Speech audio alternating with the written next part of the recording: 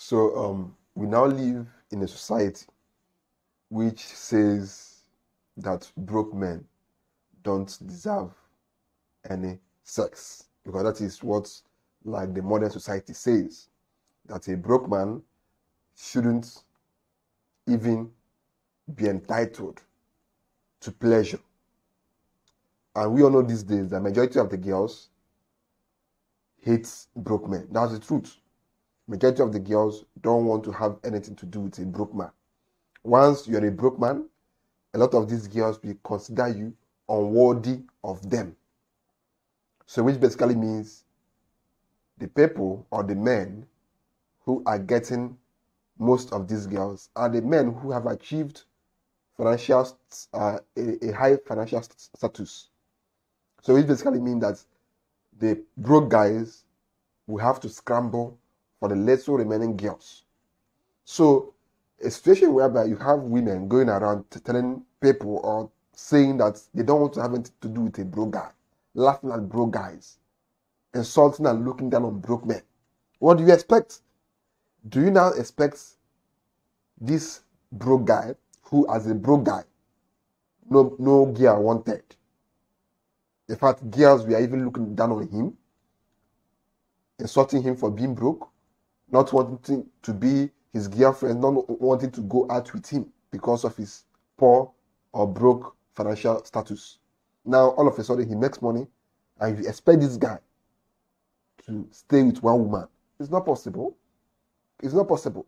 Apart from the fact that it is very difficult, extremely difficult, for a man who has financial resources to stick with one woman, to be sexually loyal to one woman.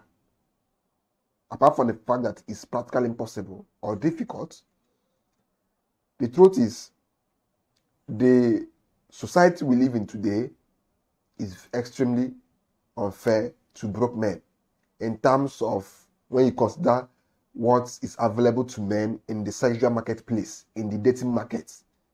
A lot of men are basically invisible to women simply because they are broke. A lot of men are not getting girls. No girl wants them because they are broke. Because obviously all the girls are looking for the rich guys. Now all of a sudden, this guy makes money, and you expect him to be sexually or even loyal to one girl. It's not possible. The truth is, the society itself encourages men to cheat. Because this guy who no girl wanted when he was broke, girls were looking down on him. Girls were talking down on him. Now he has made money. And now you expect him to stick with one woman. It can't work.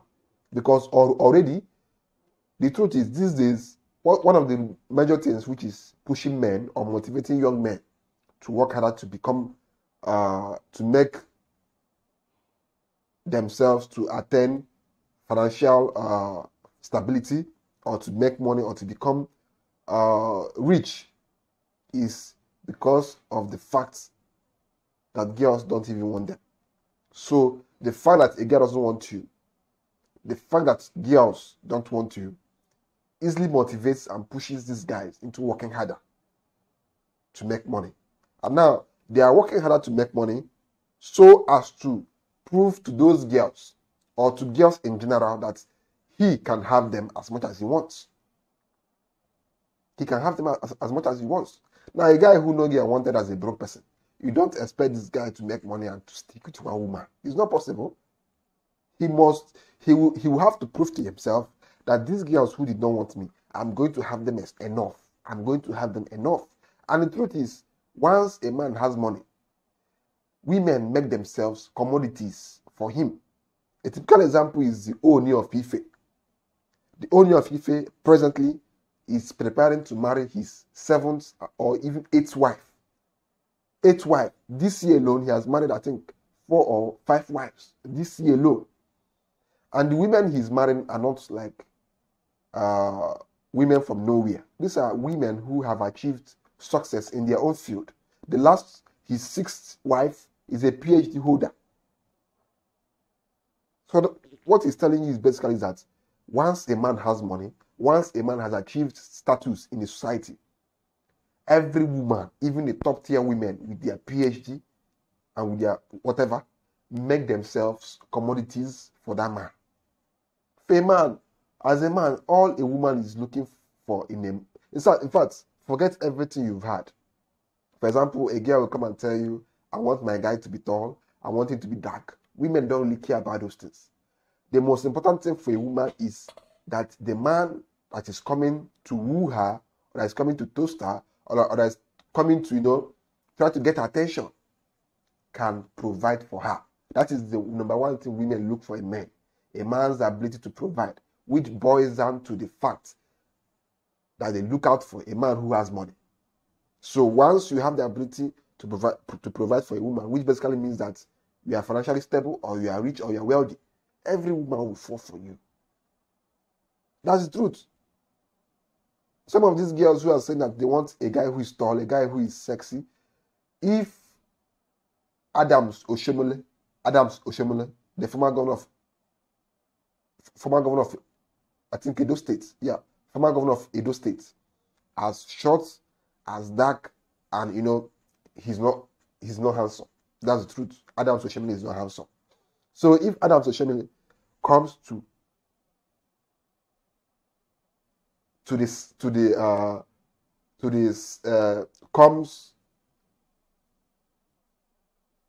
those girls, whether to date them or to marry them, most of them will agree. That's the truth. Forget all these things women say. What they look out for is a man who has money. It's as simple as that. Then other things are secondary. For example, you have to be mentally stable, you have to be emotionally stable. All those things come secondary. The most important thing that women look out for a man is, does he have money or not? And that is why almost all the girls are after the rich guys. That's why they always say that 80% of the women are after the 20%, the top 20% of men. So a society which says broke men don't deserve women has no moral justification or standing to tell a man who has made money that he should only stay with one woman. Because these same men that you're telling that, as broke as they are, they should not have women.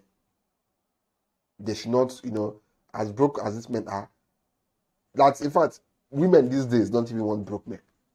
So if you don't want them when they are broke, how do you not expect them to take only one of you and be faithful to only one of you when they are rich? No, when they are rich, they want to taste as many of those things which did not like them. As many women as possible. That's basically it. Because in the past, these women looked down on them. In the past, these women insulted them. So they want to prove to themselves that they can have as many of you as possible. And women even make it easy, very easy. Because once they see that a man has money, they throw themselves at that man. That is the fact. Women throw themselves at men who have money. If you doubt what I'm saying, go to places like Abuja, go to places like Lagos Island, and see how girls throw themselves at any man they perceive as rich or has money. It's as simple as that. So that's basically it on today's video, guys.